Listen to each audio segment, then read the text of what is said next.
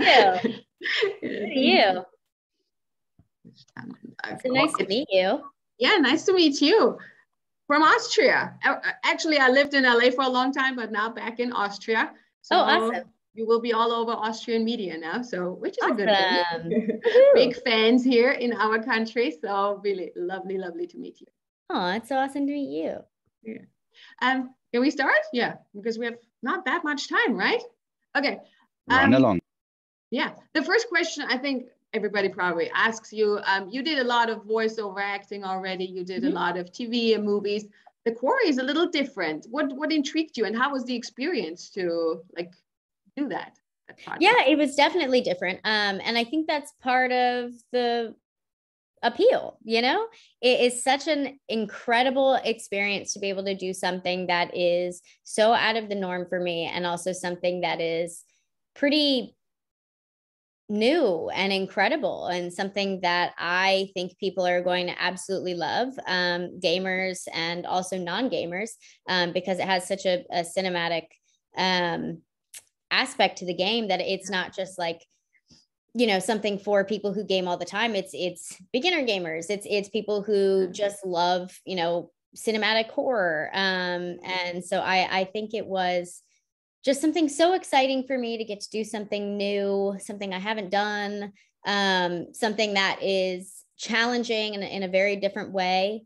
And obviously all of the people involved are so amazing. 2K, Supermassive, Digital Domain, Will, our director, and the actors and just everybody who worked on it was just so awesome, that I was like, how could I turn down such an incredible opportunity that is so cool. And yeah, so I was super excited to be a part of it, super excited that they were interested in me. Definitely different. It's crazy because the majority of my life, I've worked on all sorts of things, just nothing like this. I've done a ton of voiceovers, a lot of video games, but nothing like this, nothing mocap. And so it really was a crazy experience. The filming of it is pretty weird, but so satisfying because it comes out so incredible. So yeah, that must be, as an artist, really interesting, because the recording must be kind of because there's 168 endings, 86 endings, right? And you probably have to record one after the other version, right? So it's, as an actor, you probably have to sometimes, okay, let's do it again, let's do it different. It's not you do one, the sequence, you do versions of it. So how did you motivate yourself to do that over and over again? Or did it just come easy?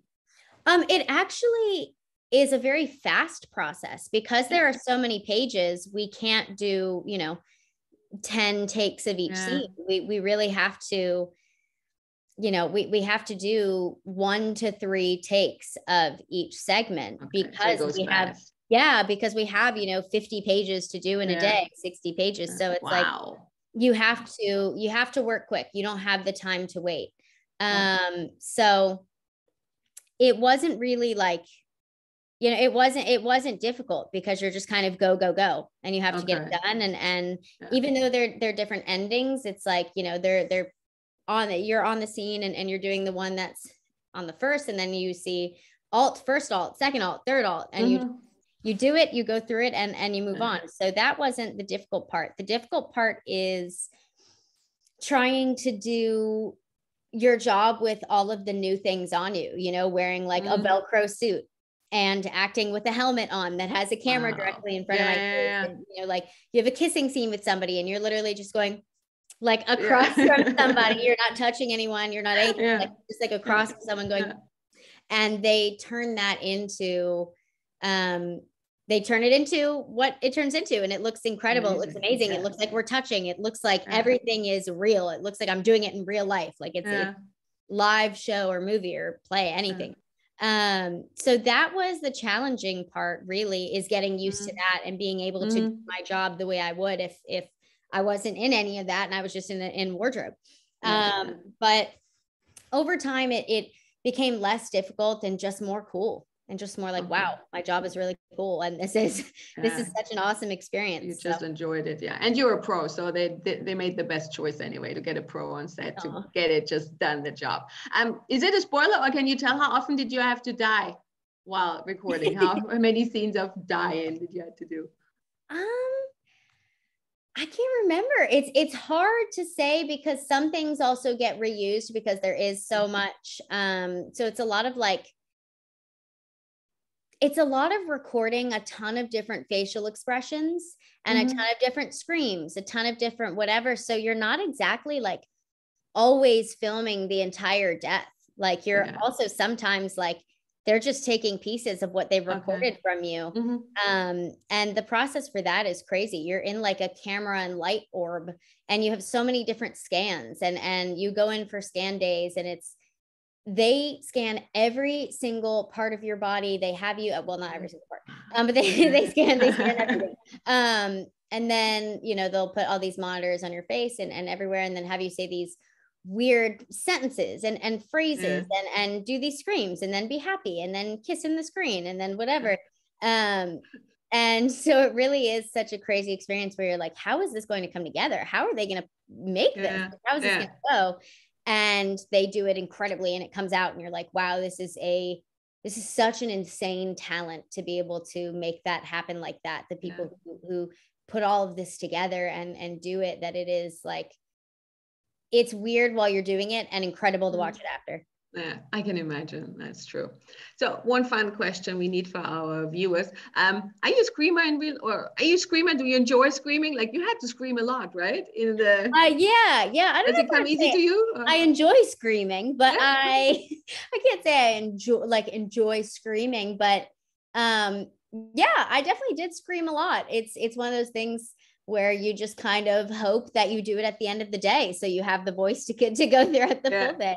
But it's super fun to do something like this, also because I love horror. Like, I love horror movies. I love the horror genre. So it's fun for me to be able to be a part of something like that. So I guess you could say I loved the screams working on it there. That's good. I loved the scary. I loved the horror aspect. So I was more than happy to scream as much as I needed.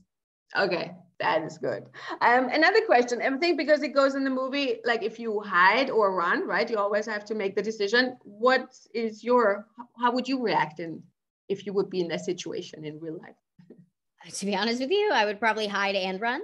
Depends, it really depends, how close the creature is, how, whatever the situation is, I would have to assess it at that time, but I would probably hide until I thought it was gone, and then run like crazy. I don't think I'm out here confronting something like that. I think I'm out. True that. And one last question, video games. Are you a gamer? Do you enjoy it? I definitely enjoy video games. I wouldn't call myself a gamer just because I'm not good at them. And sometimes like I'll play them and get like a little bit discouraged.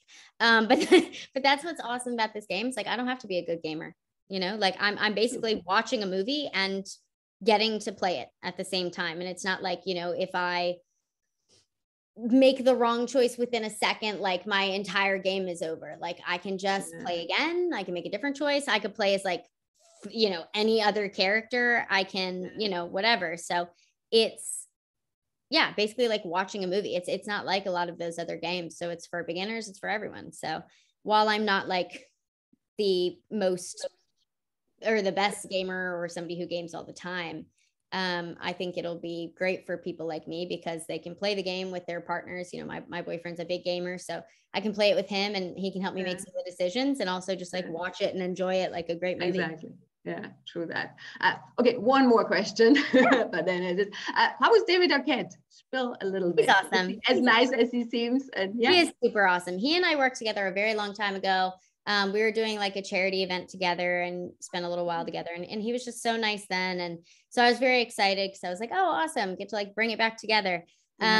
He's a super nice guy. He really is. It was awesome to get to work with him again. And, it's always great when you get to work with somebody that you liked working with in the past. So yeah, definitely. And are there any projects coming next now after this, like that you're working on that you want to tell us?